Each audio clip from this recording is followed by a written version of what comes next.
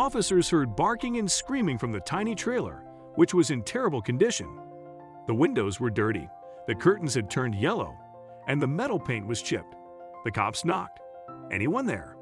They screamed, "Police!" It was tough to hear the cries with all the barking. So officers decided to kick the metal door down.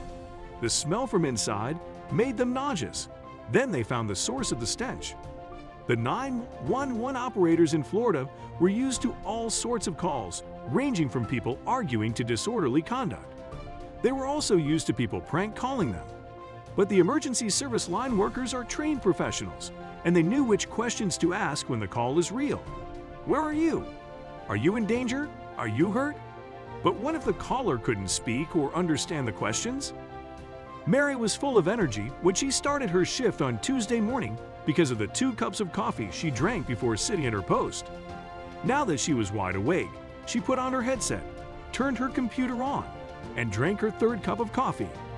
The office was very quiet as the morning and night shift had just swapped. She had no idea what awaited her on this fateful day.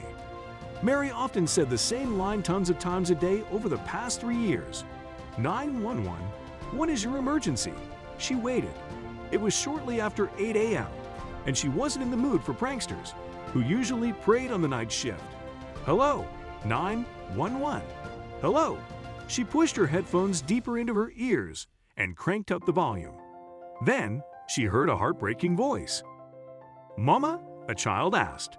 Mary went on alert. Why did this child call 911? "Can you hear me?" she asked. But all she heard was baby talk that she couldn't understand. "Is your mommy or daddy there with you?"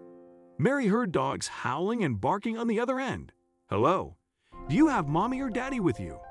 The hair on the back of her neck stood out when the child whispered, "No." Mary couldn't understand the child, and vice versa, which made her worry. "Call mommy or daddy. Tell them someone is on the phone for them, okay." She heard a rustling sound through her headset. She started to wonder if the child's mother was injured. Then the child explained, "Ah no." She went out. Mary kept questioning the child, but the responses were barely audible. How could she help this kid? "Can you stay on the phone with me and talk to me?" Mary asked as she frantically used her keyboard in order to triangulate the child's location. But to do this, she had to keep the child on the phone. "Is that your puppy out here?" The barking was deafening. "What's your name?" "What age are you?" "Nothing." "Are you still there?"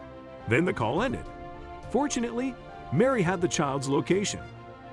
Mary tracked the call to Oak Hill, Florida, and dispatched a couple of deputies to investigate. Once the cops arrived at the trailer park, they discovered more than they expected when they arrived at the tiny trailer home. The shack was extremely dirty. There were 2 dogs trapped in a cage, but a 3rd one was loose and it looked really aggressive. The cops reached out to animal control before making their way into the home. But where was the child? The 3-year-old girl who made the call was in a corner, and she wasn't alone. She was with her younger sibling, and both of their diapers were overflowing. They looked hungry too, but when the officers looked in the fridge, all they found was slime and mold. How long were these kids home alone? Where was their mom? How could any parent leave their kids in such horrible conditions? Then they saw something terrifying. There was a firearm in the center of the coffee table. The toddler grabbed it and began waving it through the air. She also pointed it at the officers and laughed. But once the cops took it from the child, they learned that it was loaded. Who would leave kids alone in a home with something so dangerous? The cops immediately called the Department of Children and Families to scoop the kids up and get them as far away from the deplorable conditions they were in. Now, it was time to locate the mother. It took 2 hours and 6 deputies to find 26-year-old Yajara Tirado. The mother told the officers that she had only been gone for 5 minutes. She claimed that her kids were sleeping soundly while she met a friend for coffee. But a neighbor claimed Tirado left at 7:30 a.m. on a golf cart, so Tirado owned up to her mistake. The cops were aware that she never intended to check in on her kids when she didn't come home for hours. She wouldn't be off the hook anytime soon. Cops arrested Tirado and charged her with 2 counts of child neglect without great bodily harm. She was horrified to find herself in jail. Her bail was set at $5,000, but thanks to a bail bondsman, she was free to go home to her 3 dogs. However, those who uncovered what she had done wouldn't forgive or forget the fact that she had put her kids in harm's way. Toronto's 3-year-old daughter and infant child were in state's custody while they tried to figure out if she's a fit mother. But given the events that transpired, it's safe to say that the state is very skeptical.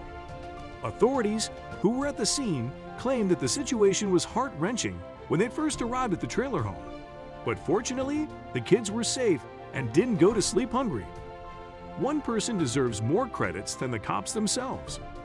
Mary, the 911 operator, kept the toddler on the phone for 8 minutes. This allowed her to track the call. She was calm and collected the entire time and was able to keep the child focused. Toronto may have abandoned her kids, but Mary didn't. She refused to allow crying and barking to keep her from doing her job. In the end, she saved these kids, but the story has a troubling side to it. Mary was trained to deal with situations like this one. What happened to Toronto's kids is more common than people think, and yet it should never happen. Fortunately, emergency services work around the clock to make sure everyone is safe. And more importantly, they help those who are too young and need a hand. After a troubling distress call, Mary was able to help these kids before tragedy struck. Mary deserves a promotion.